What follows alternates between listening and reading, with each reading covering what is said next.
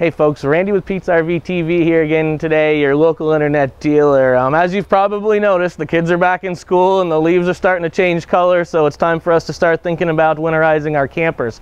So today's segment, I'm going to take you through this brand new Bullet Premier, and I'm going to teach you how to do a basic winterization. I'll go through the tools necessary and all the steps to show you guys how to winterize your RV. Alright, so back in my days in the service department, these are the things that I would kind of take with me to go and do a winterization. So I was prepared to do any camper that was out there.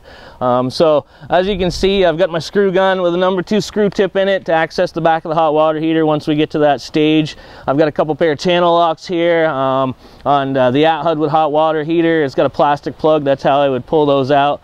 Suburban hot water heaters have an anode rod in it, 1/16" socket. Depending on which water pump we had, either a jet pump or a SureFlow pump. SureFlow pump's going to be a 1/2" male pipe thread fitting. Jet pump's going to be a quick connect fitting, so you're going to want to check out what kind of pump and what kind of water heater you got to provide yourself with the proper tools before you go ahead and winterize. I've also got a roll of paper towels here to clean up my mess when I'm done.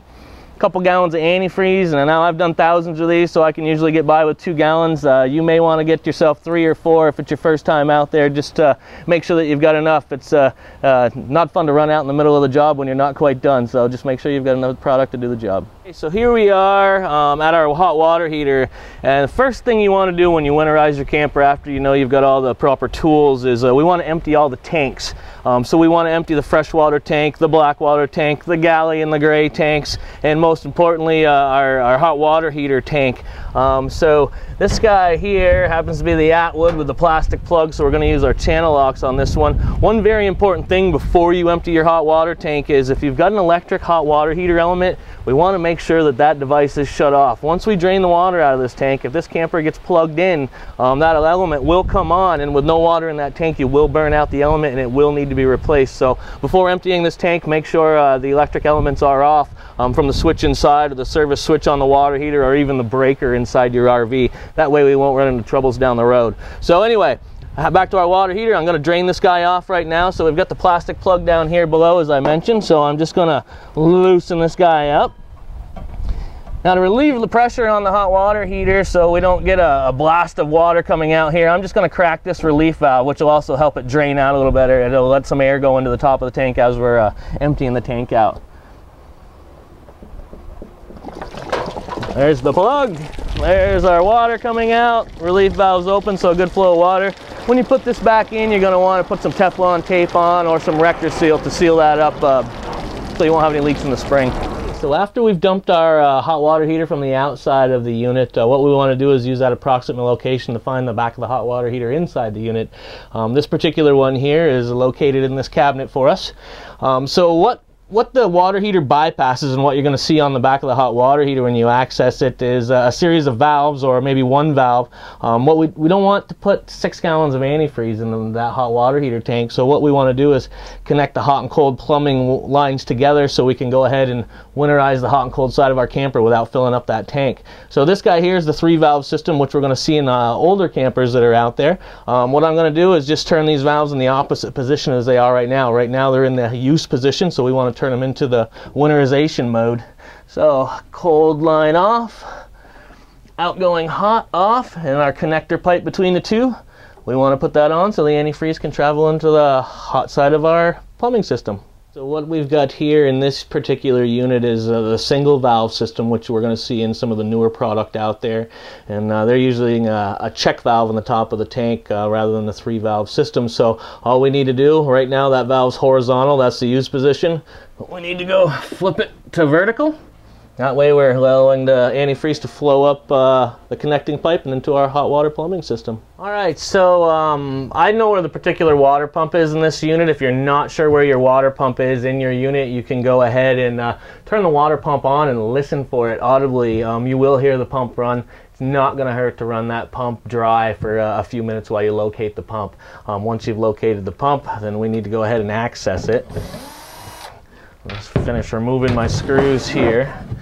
And down below here I've got my water pump. In this particular coach we've got the jet pump, so I'm going to be using this fitting here that works in conjunction with the jet pump. Now, to figure out which side is the incoming end of the water pump where we want to hook our hose to draw the antifreeze from, how I typically do it is there's going to be a flex line coming off that pump going usually to the underbelly or to our water tank where our fresh water is held. On the other side of the pump you may see a T or some hard plumbing to it. So usually that single flex line is going to be your incoming side of the pump. So what I'm going to do right now is undo that. You might get a little water run out there from the head of the pump. That's what the paper towels are going to be for, to clean up a little bit. I'm going to install my winterization hose, which I've done here. And again, if you've got a SureFlow pump, which is going to be a metal case with a black head on it, we would use a 1/2" mil pipe thread, where the jet pump is a quick connect fitting. Here we are with our antifreeze. I've got my hose hooked up. This particular one I think is going to work best for me to set this down here to draw from. I'm going to go ahead and insert my hose into the antifreeze jug. Then we're going to go turn the water pump on and start running our faucets. Now before we turn the water pump on, we want to make sure all the faucets are closed. We've also already done our hot water heater bypass, so with all faucets closed, we'll turn the pump on and start winterizing. Here I am at the kitchen sink. I've turned my water pump on. We're starting to draw out of that antifreeze jug that we just hooked up. So what I'm going to do now is turn the cold water on. And I'm going to run it till I see pink.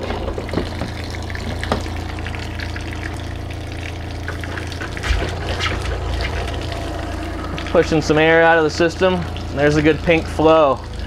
I'm going to do the same on the hot water side. Now sometimes I've heard before that it's best to run you know, the farthest sink away first and then work yourself towards the pump.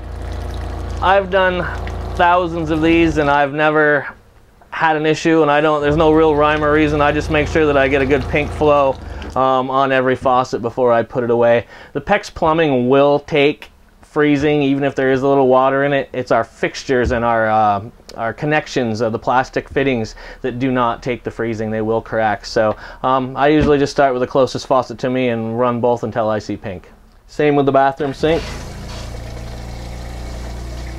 Nice pink flow there, and again on the hot water side.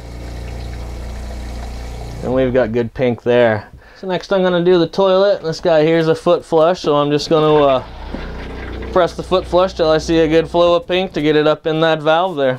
Here we are in our shower, and I've removed the shower head and brought it down here so I can kind of control the flow. Again, cold,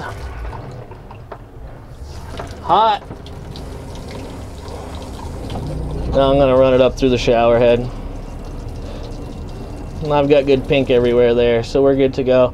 Some people will actually undo the shower head from the faucet to alleviate any water or antifreeze that may sit in there through the winter months. So a lot of coaches are coming equipped nowadays with some sort of outside shower or hot and cold running water outside, so we want to make sure that we get that. I can honestly say that I've forgotten it in the past, so just make sure you put this on your list of things to do. So again, turn the water on until you see pink. A good way to see it out here is run it against the body of a white coach. Make sure that you've got the water out. And we've got good pink there. Before I came outside, I switched over my antifreeze jug because I noticed that I was running a little bit low, and you'll have to do that throughout the process depending on how much you use, obviously. So anyway, system is winterized with the water pump. We've got one more step and we'll be done. Complete our last step, and this is a very important thing to do. After we've done all the water receptacles, i.e. the sinks, the toilets, the outside showers, everything like that, really important, we need to come back in the coach and turn off our water pump. The water pump pressurizes the system at about 40 psi, so we want to turn that pump off so we no longer need to pump antifreeze through the system. And the next thing I'm going to do is I'm going to come in and I'm going to open the cold water faucet. So I'm leaving any pressure on the system whatsoever, and we need to do this to winterize the city water fill. So now you can see this has stopped running. I've alleviated all the pressure on the water system.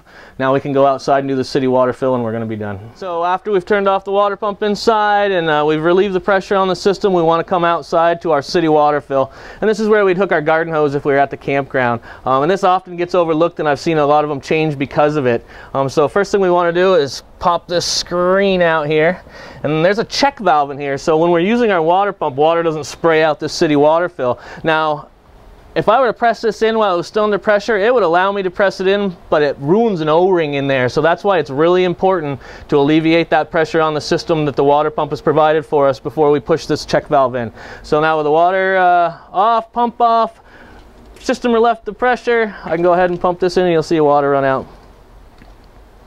I'm just gonna hold that in there. And now I've got antifreeze. Our system has been winterized. All right, so after we're done with our city water fill, what I like to do is I take the paper towels that I mentioned earlier in the video. I like to tear off a couple of them, kind of leave them in the base of my sinks in my shower. That cleans up a little bit of antifreeze that may have been left in the sink or the shower. I also, it'll catch any residuals that come out of here. If you have any antifreeze left in the jug from your winterization process, you can go ahead and pour the extra down the traps, a little bit extra line of defense there.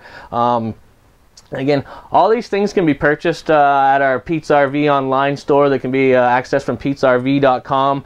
There's pump converters and things out there that might make your winterization process easier. The other thing with this video that we just made is I kept it very simple, down to basics on this. There is some devices out there that do need attention that I did not mention in this video. Sewer flushes, washer and dryers, ice makers, things like that. That's stuff you really want to bring to your local dealer and have done. That way you won't have issue with it in the spring. But this should get you going on where you need to be and maybe give you little pointers, and I hope you learned something. So thanks again for watching Pete's RV TV with Randy here today. Again, you can come see us at Pete's RV online, www.petesrv.com. Visit our online store or our Facebook page. We've always got some great things going on there as well. So thanks again for thinking Pete's RV, and happy camping.